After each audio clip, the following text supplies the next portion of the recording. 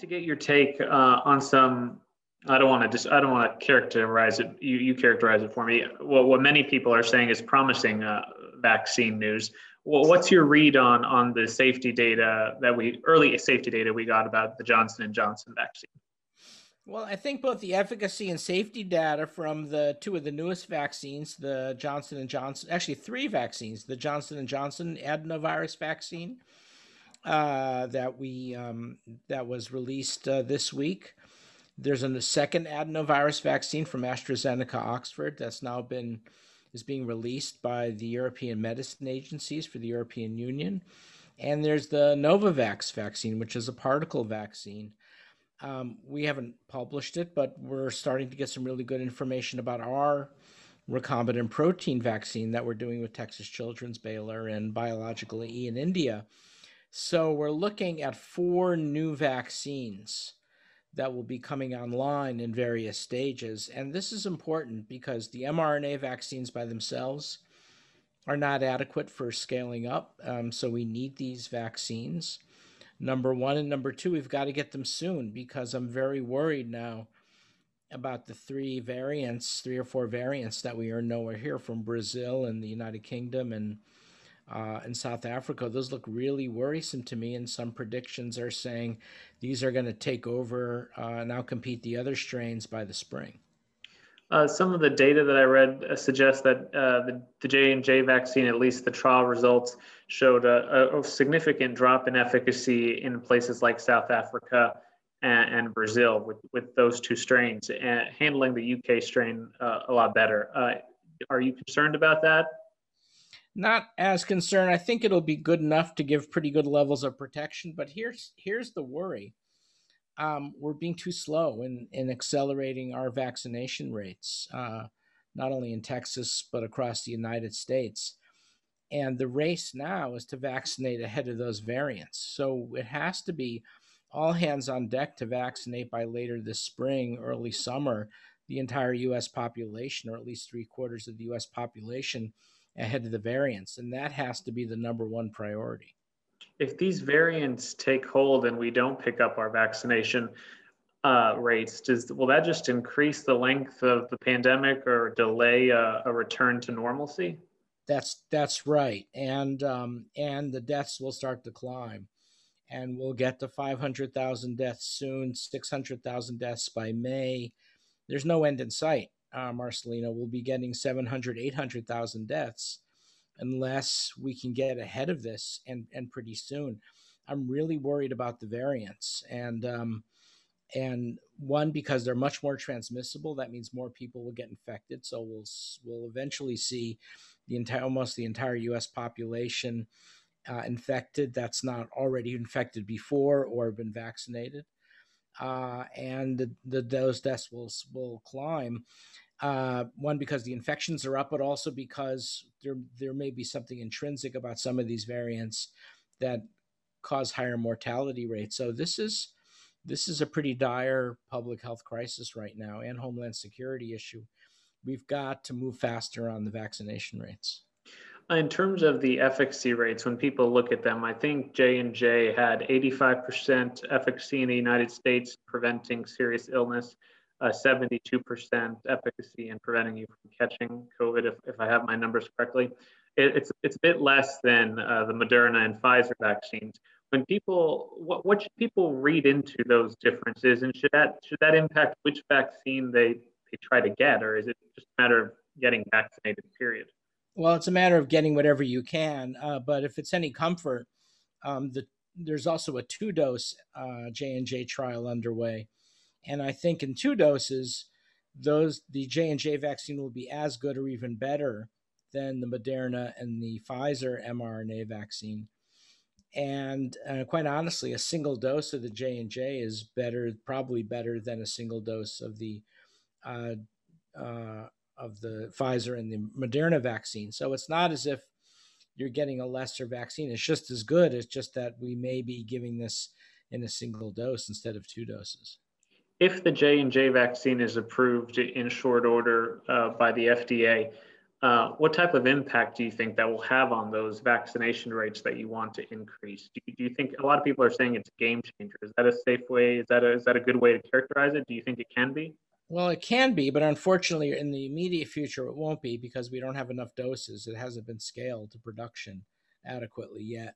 And that's why I think we have to get the other vaccines up and get them all moving forward. Because, as I say, if you want to get ahead of the variants, if you wait till the fall, as is being proposed currently, that won't be adequate. We need to move this along now.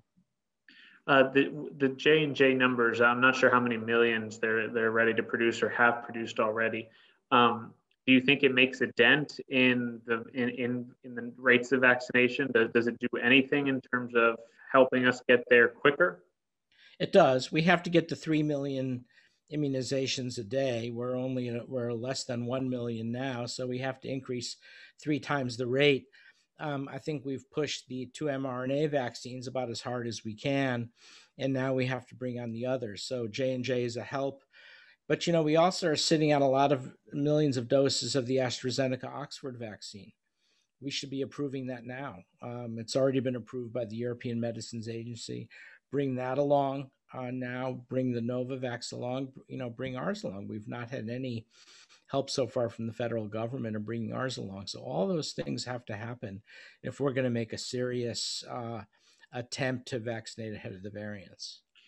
If all those vaccines do come online and are able to be used shortly or in the next few months, do you think that 3 million per day figure is doable? And follow up to that, do you think it's doable without a fourth or fifth vaccine on the market? If we have all those vaccines in hand, it's definitely doable. It'll be work, right? I mean, we're not going to be able to do this only with the pharmacy chains or only with the medical centers, although they're doing a very good job. We'll have to create additional vaccination hubs, and we're already doing that in many parts of Texas, including Houston. So those will get up to speed. Then the rate limiting step is going to be availability of vaccines, and that's where we need to move very quickly. What do you tell folks who have not been vaccinated, who are interested in getting vaccinated, who are seeing more vaccines possibly come online? What would be your message to them in terms of which one they get, when they get it, and what they should continue to do to hopefully get in the queue and get the shot in the arm? My message all along is don't overthink it. All of these vaccines work by inducing high levels of virus neutralizing antibody, and that's what's going to save your life. And certainly don't wait for any one particular vaccine. Get what you can, and don't be hesitant about it. We're still seeing a lot of vaccine hesitancy in the African American community. We did a study with a group at Texas A&M. The Kaiser Family Foundation did as well. With these new variants coming, I mean, if people who have the ability to get vaccinated but are choosing not to, you need to rethink this. We're looking at a pretty awful uptick in the number of serious hospitalizations and deaths. As bad as things have been, we're about to see something far worse. Bottom line, what I'm hearing you say essentially is getting any vaccine when it comes to COVID-19 vaccine that's available, it's better than not being vaccinated. Any of these vaccines that's released through emergency use authorization by the U.S. Food and Drug Administration will save your life. It's as simple as that. All right, and one closing question for you. And if enough people get vaccinated, we could also halt transmission. And if we could do that by the summer, it would be amazing. Okay, well, one closing question for you. We've discussed last weekend that the figure needs to be 3 million, not 1 million a day.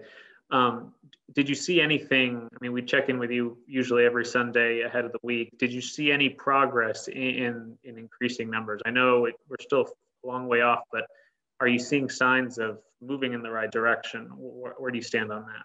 Yeah, we're definitely moving in the right direction, but we're going up incrementally rather than in a linear way rather than exponentially. So now we're probably about 10% of the U.S. population vaccinated, but only about 1.5% is fully immunized, meaning they got 2 doses.